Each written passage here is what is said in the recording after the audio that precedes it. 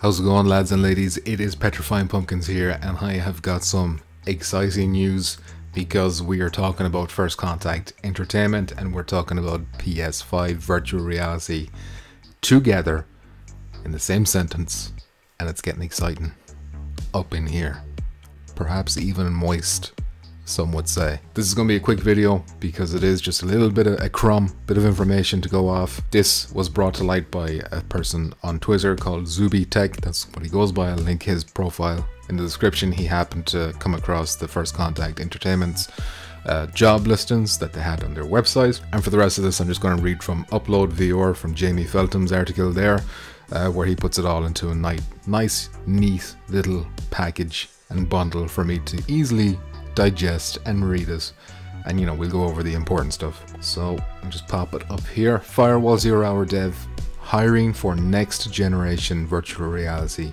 project. So Firewall 0 Hour and Solaris off-world combat developer First Contact Entertainment is developing a next generation project for virtual reality.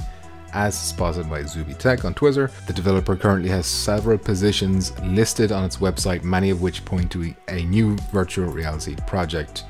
I've highlighted the important stuff here. Most telling is a listing for a lead engineer, which says the studio is seeking someone to help us create the next generation of high-end virtual reality games. If you're thinking about the next generation of high-end virtual reality games, I mean, surely you're thinking of PS5 VR. That is like the big generational leap that everyone's kind of waiting on right now. Other listings make mention of a AAA virtual reality project and work on next generation consoles. The rest of this now is just speculation, which is what we can do by ourselves, so we don't need that, but I will link this article as well in the description if you want to take a look for yourself. First Contact Entertainment getting me very excited. Immediately what comes to mind, obviously, which probably comes to everyone's mind, is the potential for Firewall 2 or Firewall, some kind of sequel to Firewall or a spin-off or continuation or whatever. I think that's what I want the most, but we've seen them spread their wings, we've seen them do Solaris off-world combat. Who's to say they won't go and do a brand new IP? Who knows, or maybe like really expand upon Firewall and do something like a big battle royale type thing. We're going to have greatly improved hardware for them to work on, so they don't necessarily need to keep it 4 versus 4. It could go any direction. Again, complete speculation. Obviously I'm going to want to know what you guys want in the comments below. Do you want more of the same but better in every way, in terms of the first Firewall? We were missing the flashlights that were there originally, we were missing the night vision mode. I feel like all that stuff was supposed to be there, but the PSVR 1 couldn't handle it, especially the PlayStation 4.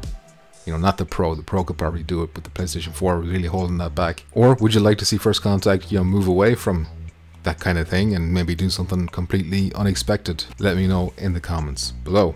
So again, there's not really much else I can say about this, other than, things are really starting to heat up now. I feel like Sony would be very, very silly not to have First Contact on board for the launch of the PS5 VR headset, and even if it's not necessarily launch day and date, then like in the launch window, or to make sure it comes to that headset. Like, what I really don't want to happen is that this game is like a PC VR only title. I don't think that'll be the case. I think if Sony allow that to happen, it would just be foolishness. I think Firewall did very, very well on PSVR. I think that game charted very well.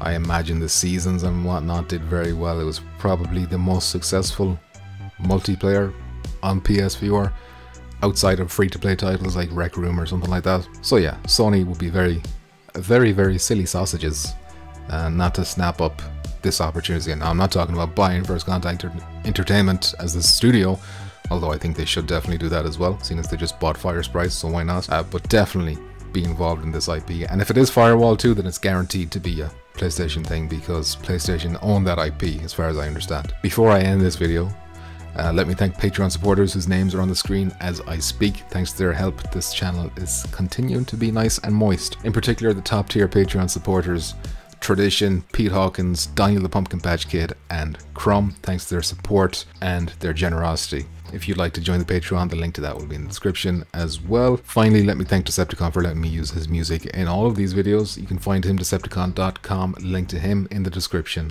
Also, and with that, I will end this video. Hopefully brought some moisture back in your life. I feel like there's a dryness inside me has been dampened with this news, and I'm really looking forward to seeing more. Fingers crossed, whenever they show off the PSVR 2 or PS5 VR, this game will be ready to show, or like a teaser or something, just to get us nice and hyped.